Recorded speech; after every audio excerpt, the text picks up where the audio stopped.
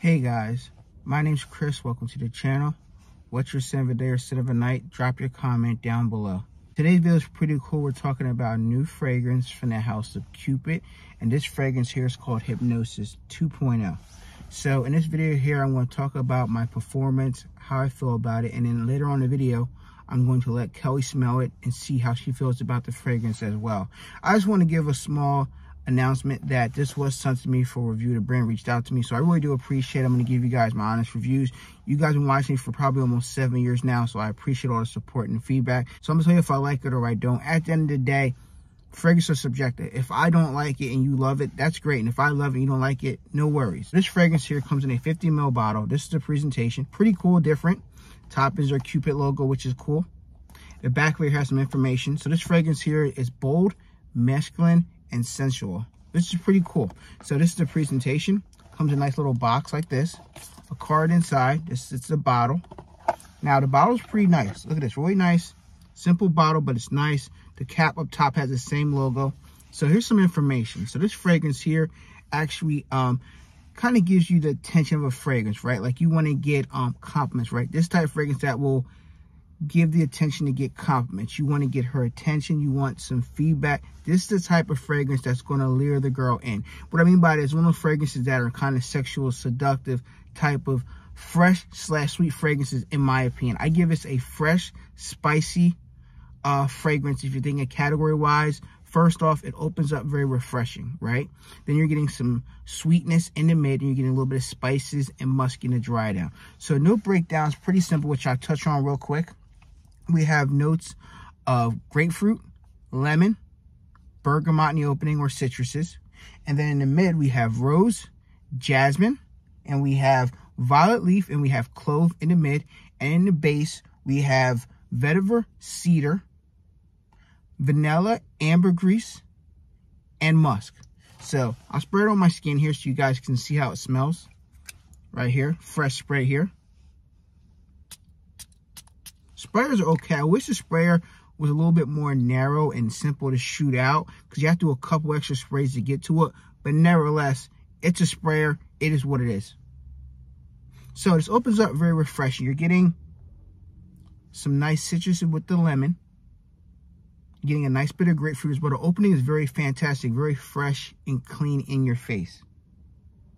If you think of fresh and clean fragrance like Dior Sauvage, Bleu de Chanel, you kind of get those fresh and clean vibes. Not the same fragrance, but you get those vibes.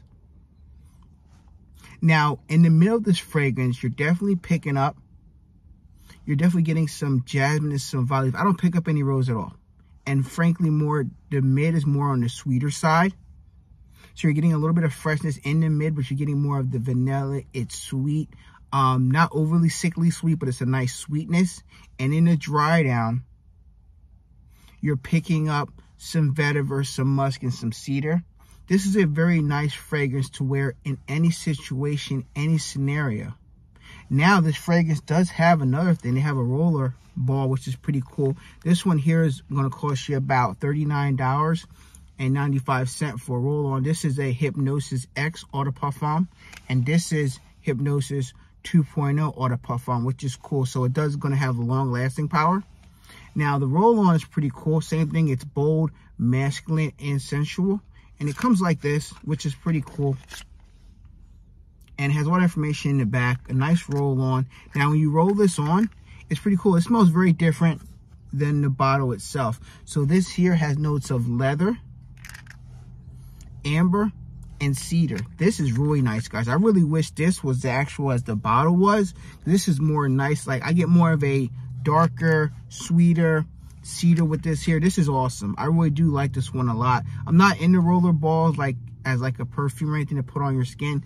It's not my thing, but this is definitely cool to wear, and you can layer both these together, which is pretty cool. It's a bit more of a fresh, spicy, sweet combo, which is nice.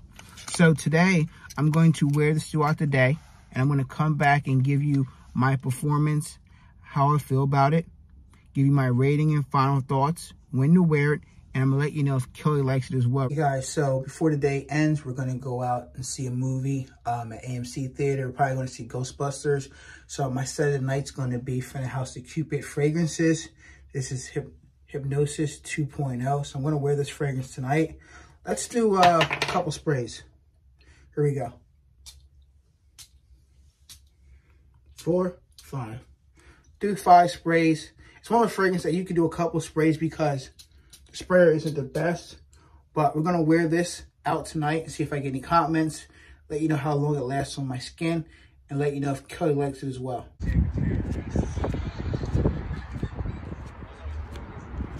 Hey guys, I'm here with Kelly, my fiance. So before we start the video, she just explained where she's been at. She's been busy with a lot of stuff, but people have been asking about her. So instead of me talking about it all the time, she'll give her perspective. During Q1, I'm extremely busy at work.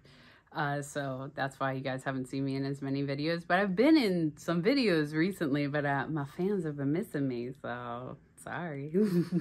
No problem. So usually she's busy in the months of March and April, so that's why January through March, she's been busy. So she'll be back in some videos, hopefully, maybe the end of April or beginning of May, right?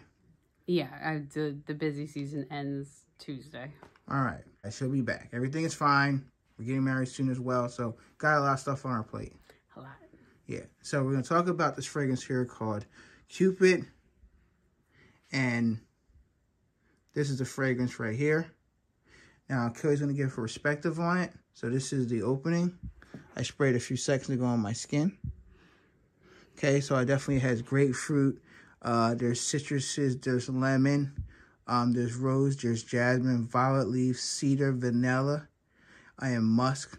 This is the dry down right here. This has been on me for about 6 hours.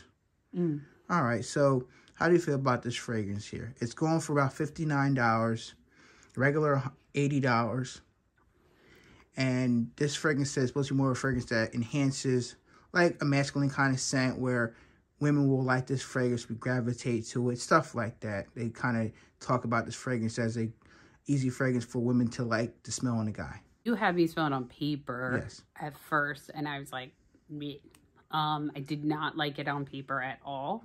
But then you sprayed it on you, and I was like, okay, it smells a lot better on you. So I would definitely say for people, spray it on your skin. Don't go off of how it smells on paper, because I do not think it smells good on paper personally. This is definitely something that you want interacting with your skin chemistry, because first impression on paper, no good. Smells good on you. The first impression I was just sprayed. Is like the end versus the dry down. Like I'm actually getting, like I don't get the vanilla in the first impression, but I actually smell it in the dry down. So I do like the dry down a lot. So it definitely develops to something like sweeter, which you guys know I like sweet stuff. So I do like the dry down. I would give like the opening, I'd probably give it like maybe like a 6. Okay. But I would give like the dry down more like a 7.5. Okay, cool. You think it's like a masculine scent for guys to wear that women would like to smell this on their man? Yeah, like I think it's a good fragrance. Chris is always giving his ratings based on like the overall. I'm usually just giving my rating over like just how does it smell. The price is great. I think that's fabulous. 50 ml bottle, which I like the bad. art on the bottle too. I think that's great.